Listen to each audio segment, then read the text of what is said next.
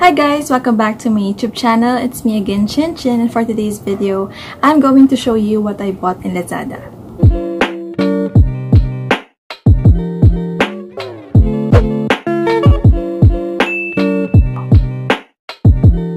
So, the item that I bought from Lazada is a ring light.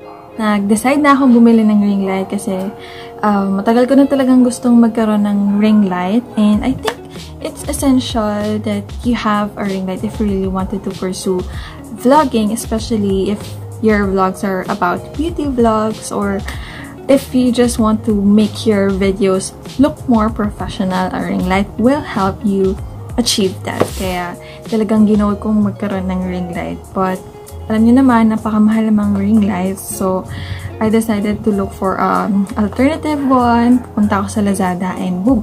Nakita ko ng murang ring light lang. So, I'm very happy. Dumating na finally yung aking package. And today, mag-unbox tayo. So, let's go! So, the item consists of 2 packages. So, you're gonna have a box for the ring light and a box for the tripod. So, ganyan siya nang dumating. Actually, naka-bubble wrap to nung dineliver siya kanina. Pero, inopen ko na kasi I needed to check kung kompleto yung mga parts sa loob. Just to be sure. Yan, nabuksan ko na siya pero hindi ko pa na-assemble. So, i-assemble natin siya today. So, ang laman ng box na ito is, of course, the ring light. Yan. So, this one is the ring light. The size of this is 26 cm. And one is an LED ring light, 24 watts yung kanyang light power. So, here you have the phone holder. And then, this one is the knob that you will be putting to connect the ring light and the tripod. And then, the wire for the ring light. And then, here on the side, dito sa gilid, yung nilalagay dito sa gitna to hold your phone. Hindi ko alam kung anong meron para saan yung nasa gitna, pero wala siyang laman pagdating. Ganyan lang siya. I hope hindi naman kulang yung item natin. So, let's see. And then, for this box is, of course, the tripod. Sobrang natuwa ako dito sa tripod na to kasi ang ganda ng quality. Hindi ko in-expect na for its price, actually the price is 680 pesos. That for its price, sobrang ganda ng kanyang tripod.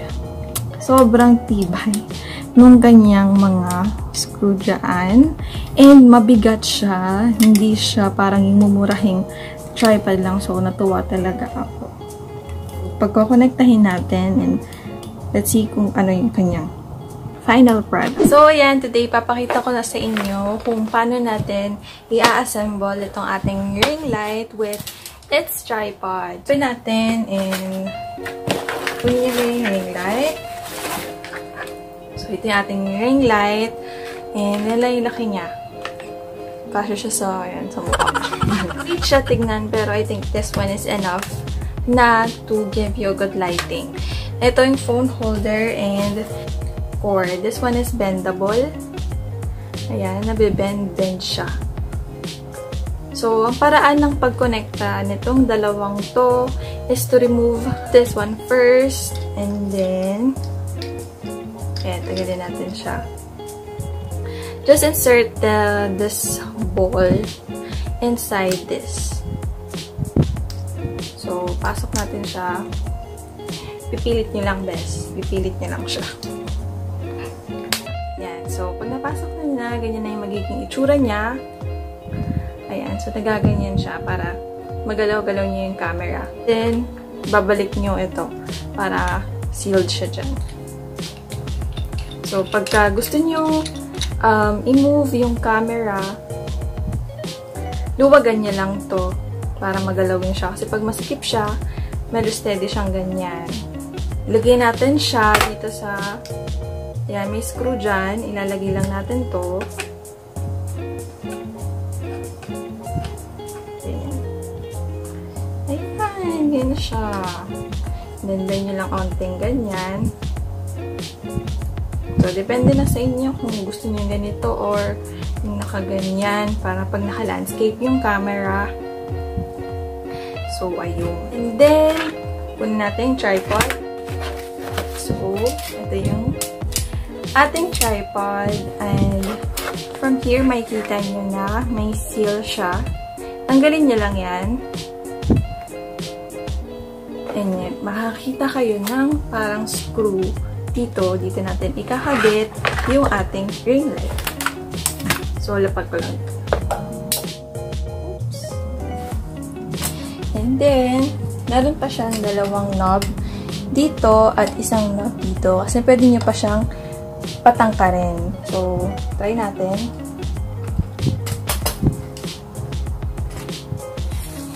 So, ayan. Mahaba siya. Pagka in-adjust natin to, actually, sobrang haba niya.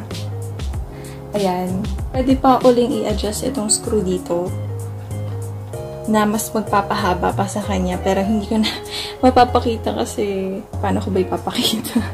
Basta ilalagay ko na lang siya sa desirable height na tingin ko para sa vlogging ko. So, ayan. Ilalak ko lang to. Tapos, dito natin ilalagay yung ating ring light. Ayan. So, para mapag-connecta nyo yung inyong ring light dito sa tripod, ilalagay nyo muna itong knob na ito dito sa screw. Ayan, dyan. So, ang purpose kasi nito, para kapag nilagay niyo yung ring light nyo, pwede nyo ipaganon yung ring light or ipaganyan. Namumove din siya 360 dito. So, lagay na natin yung ating ring light. Dito.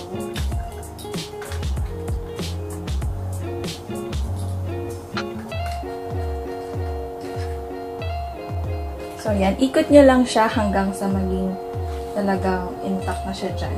Para hindi siya nagagalaw-galaw. So, ayan na. Ating ring light. Yan. So, I forgot to mention, yung kanyang salpakan pala ay USB type. So, kailangan nyo pang maghanap ng adapter para makonect siya sa ilaw, sa kuryente. Pero the good thing about this is that if you're outdoor, pwede nyo rin siya i-connect sa power bank. O, diba? Kapag wala kayong mahanap na salpakan. So, sasalpak ko na siya. Kung wala ko na adapter, dito ko isasalpak yung ating ring light. Pagkat natin.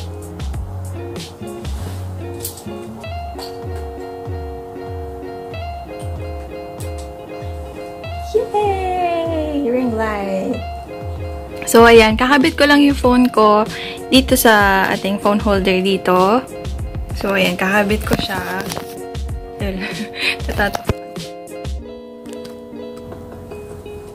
Ayan. So, kung nakikita nyo, ito yung itsura ng camera ko na walang ring light. And, open na natin.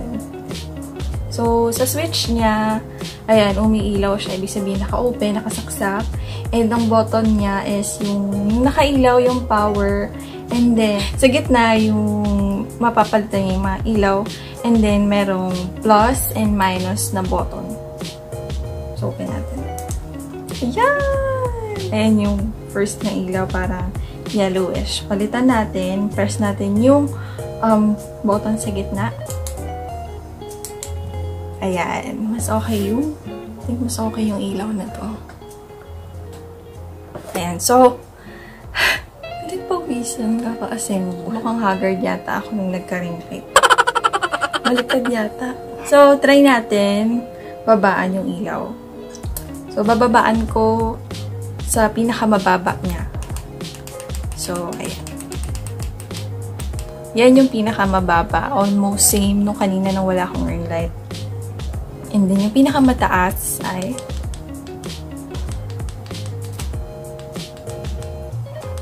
nagmukhang pawisin. Yung pinakamataas, ayan, pinakamataas na siya. Anyway, papakita ko pala ibang kulay. Actually, merong 3 colors. Ito yung bluish tone, and then, ito yung yellow.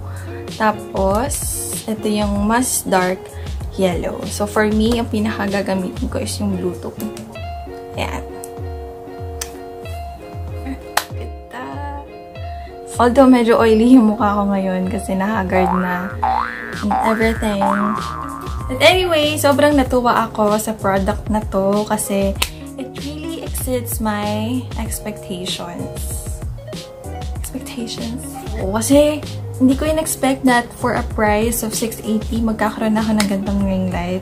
I'm so happy with this product. Finally, makapag-change na ako ng angle. Kasi dati, dito ko lang siya nilalagay sa bintana ko. Doon ko lang pinapatong yung phone ko. But, thankfully, dahil sa ring light and tripod na to, makapag-change na ako ng venue. And makapag-makeup plugs na ako. Sobrang thank you, LAZADA. Uy, hindi to sponsored. Mamili ko to with my own money.